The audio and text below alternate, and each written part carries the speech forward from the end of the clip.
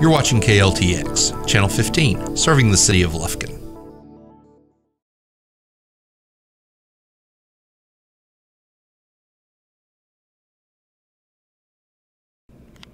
Greetings. It is my pleasure to introduce the Angelina Photographic Association's color exhibit entitled Fungi, which is currently on display at the Museum of East Texas. My name is Josephine Taylor, Professor of Biology at Stephen F. Austin State University.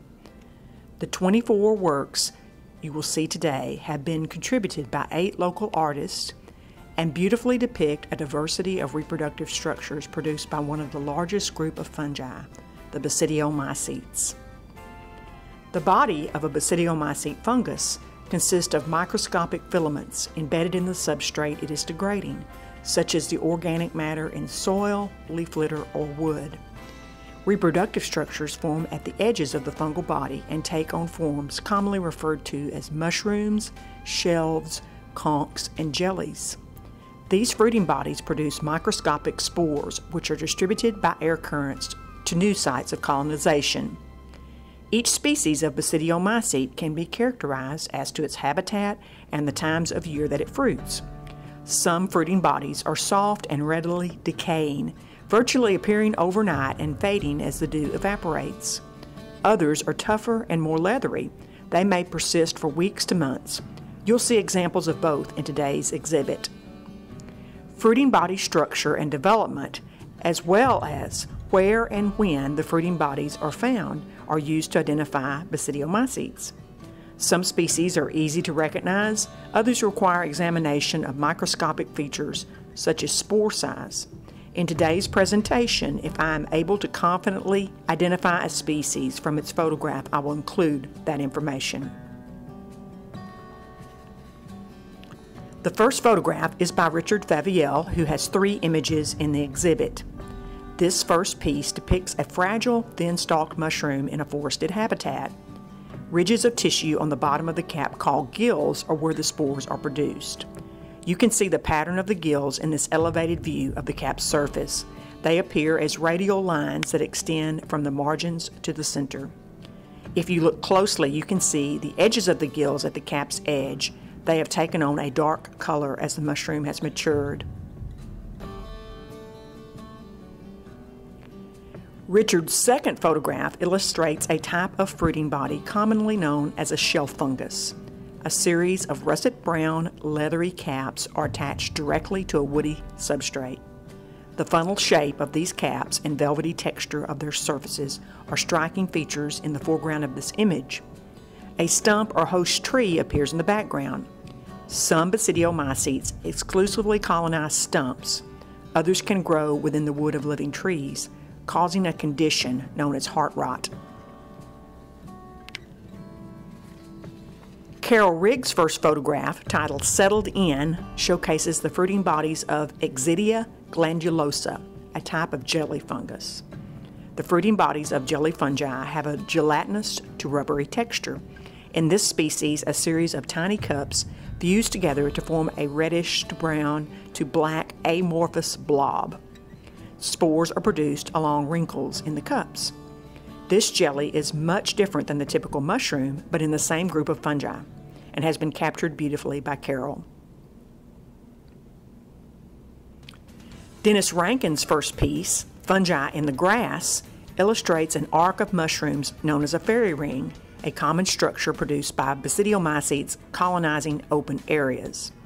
When nutrients in the soil are evenly distributed, the body of the fungus grows outward at the same rate in all directions, producing circles of mushrooms at its outer edges. A number of species form fairy rings in lawns and grassy areas after summer rains. The mushrooms in the ring can be quite large and often attract a lot of attention. In folktales, fairy rings represent the path followed by fairies dancing at night and sprinkling their pixie dust. 2 different genera of basidiomycetes produce shelf-like fruiting bodies with alternating zones of color on their caps, as captured by Carol Riggs in her photograph, Forest Surprise. Large clusters of these caps emerge from logs, limbs, or stumps. The colors present can include bands of blue, gray, tan, brown, yellow, and orange, making any encounter with these striking organisms a wonderful surprise. Some of the most common fungi found year-round, these genera are of great ecological importance in breaking down dead wood. Garden Fungus by Dennis Rankin shows a cluster of fragile mushrooms emerging from mulch. The pattern of the gills is evident in this top view. The cap has a characteristic central tan spot and is flat to slightly convex. These tender fruiting bodies might remain intact for only a few hours, just long enough to release their spores. Meanwhile, the fungal body from which they are produced can live for years, gradually releasing nutrients for plant growth through its decomposition activity.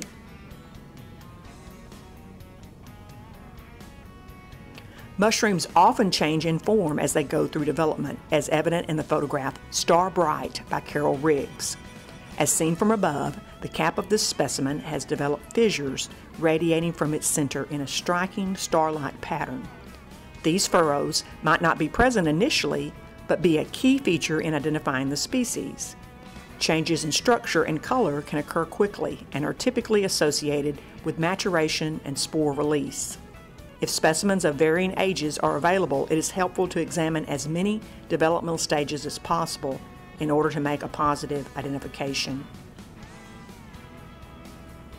Richard Faviel has captured the oyster mushroom Pleurotus austriatus in his third photograph. These white oyster-shaped caps emerge in layers from living or dead trees. The stalks are very short and the gills are prominent on the undersurface, running down the length of the stalk in an arrangement known as decurrent.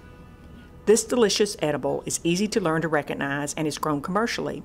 Look for it in the forest during cooler months or in your grocery store. Donna Anderson's first image is a side view of two sturdy mushrooms known as boletes. The species are fleshy, the stalk single and central, and they are found on the ground. When you examine the undersurface of the cap, you will find many tiny tubes that open to the air as pores. Spores are produced within these tubes rather than on gills. Boletes form beneficial relationships with the roots of plants known as mycorrhizae. Certain boletes characteristically associate with specific tree hosts and produce their mushrooms around these trees every year. Color and texture are distinct features of Bill Tyndall's photograph titled Yellow Hat. Many mushrooms contain pigments that protect them from ultraviolet light and bacterial attack. The striking yellow pigment and the scaly texture of the cap surface are important identifying features of Bill's mushroom. Rings of scales are also prominent on the thick stalk, giving it the appearance of roughly planed wood. Bill's image vividly illustrates a whole community of organisms that this mushroom is a part of, including moss and invertebrates that are also colonizing the woody substrate. Stephanie Lemke's first photograph, Wide Open Orange, provides an opportunity for us to revisit changes in the form of mushrooms as they mature. We'll see a younger version of this same species, Amanita caesarea, in a subsequent image. The cap color of Amanita caesarea fades from bright to yellowish orange with time. As spores are released and the mushrooms begin to dry out, the cap splits in an irregular fashion. The genus Amanita is one that every mushroom hunter should learn to recognize, as it contains some of the most poisonous of all mushrooms. The ring around the stalk, shown in Stephanie's foreground specimen, is a key feature, as are white gills that do not touch the stalk and a cup-like base embedded in the substrate. Spring Hats by Thomas Willis illustrates the beautiful and delicate fruiting bodies of Lepiota lutea. These mushrooms frequently appear in groups within flower pots, planter boxes, and in lawns. All parts of the mushroom are bright yellow. The cap has a distinctly powdery to scaly surface. It is conical when young, opening to nearly flat with a raised center as it ages. Common names of this distinctive species include yellow parasol and flower pot parasol. Connie Thompson has captured a younger version of Amanita caesarea, the species we saw previously in Wide Open Orange by Stephanie Lemke. The cap of this specimen is brighter and redder in color. Tiny striations are visible around the cap's edges, which have not yet started to split. Two distinct features of the genus Amanita are well illustrated in Connie's image: the membranous ring around the stalk of the mushroom and the white cup at its base. Immature mushrooms of this genus are initially enclosed completely breaking out of the cup-like base as they rapidly expand. This is another example of distinct changes in form that can occur rapidly during mushroom development. Bill Tyndall's photograph, titled Underneath, gives us the best view yet of a mushroom's gills. These slender leaf-like plates create a large surface area for spore formation. Although the body of the mushroom may be quite vast, specialized cells lining the gills are the only structures that can generate the spores. There are many characteristics of the gills that are used in mushroom identification, including color, spacing, and whether or not they make contact with the stalk. The cap of Bill's mushroom has become sunken as it has matured, further exposing the gills. Most mushrooms forcibly discharge their spores into the air.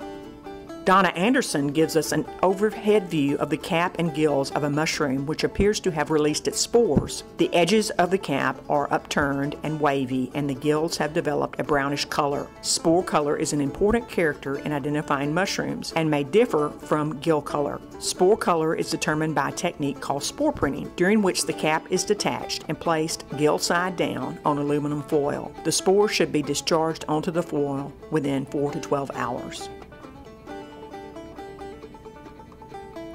Stephanie Lemke's piece entitled Snail Buffet features Tremella fusiformis, the second example of a jelly fungus within the exhibit. This ghostly white fungus is gelatinous and translucent, consisting of many lobes emerging from a common point. Spores are produced on the undersurface of each lobe. Found in warm climates throughout the world, this species has been used as a drug and a food in China and is cultivated commercially throughout the Orient.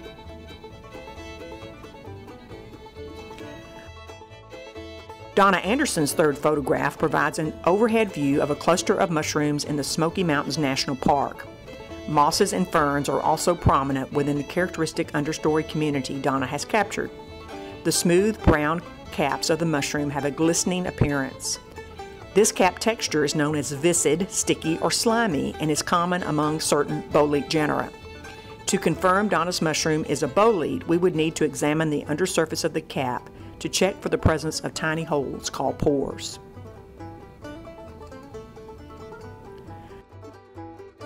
Connie Thompson's second image in the exhibit provides another in-depth view of mushroom gills. There are a number of prominent features to note, including the close spacing, referred to as crowded gills, and the presence of short gills. Short gills begin at the margin of the cap but do not extend all the way to the stalk, and are interspersed between full-length gills in this mushroom.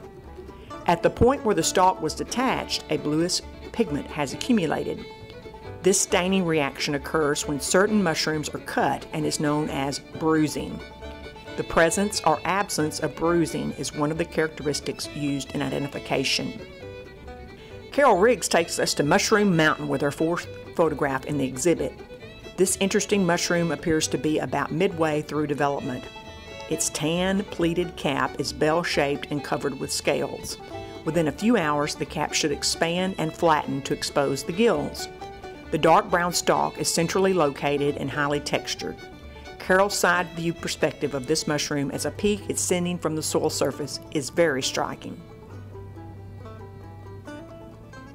Connie Thompson's third piece illustrates the characteristic features of the genus Coprinus, often referred to as the inky cap mushroom.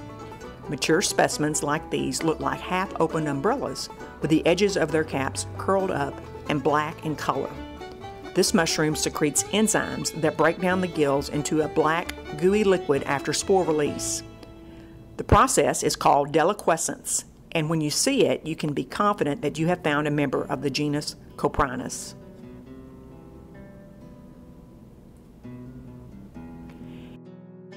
In his photograph titled Mushroom and Oak, Thomas Willis captures some overlapping shelves of the genus Ganoderma. The caps of these mushrooms are shiny, appearing varnished. They are tough, thick, and perennial, producing spores for several years. Commonly called conchs because of their woody texture and hard surface, these mushrooms can grow on dead or living trees.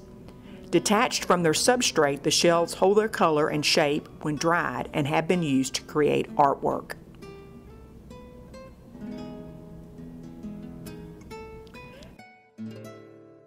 Dennis Rankin gets our mouths watering with his piece, Bella Trio Mix. The 3 mushrooms shown may look different, but are all members of the same species, Agaricus bisporus. White button mushrooms on the left, small brown mushrooms called baby bellas on the right, and larger portobellas in the center are formed by different select strains. These are the most widely used mushrooms in the culinary world and are grown by companies such as Monterey Mushrooms, which has a production facility in Madisonville, Texas. Mushrooms can be a delicious component of a healthy diet as sources of fiber, vitamins, and other important nutrients.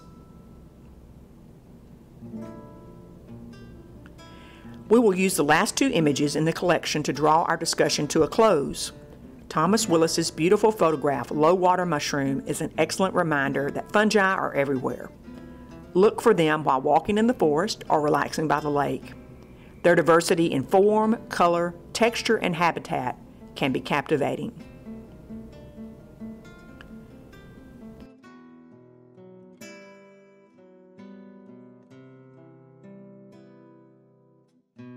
We should also reflect on the important ecological role that fungi play, as shown by Stephanie Lemke in the piece Shelf Fungi. Their ability to break down complex organic polymers provides for recycling of the chemical elements tied up in dead wood and other plant debris. Because of the enzymes they produce, fungi are some of the world's best decomposers and are essential to maintaining a balanced ecosystem. I hope you have enjoyed this presentation of the Angelina Photographic Association. I encourage you to visit the Museum of East Texas at 502 North 2nd Street in Lufkin, where the exhibit Fungi is currently on display.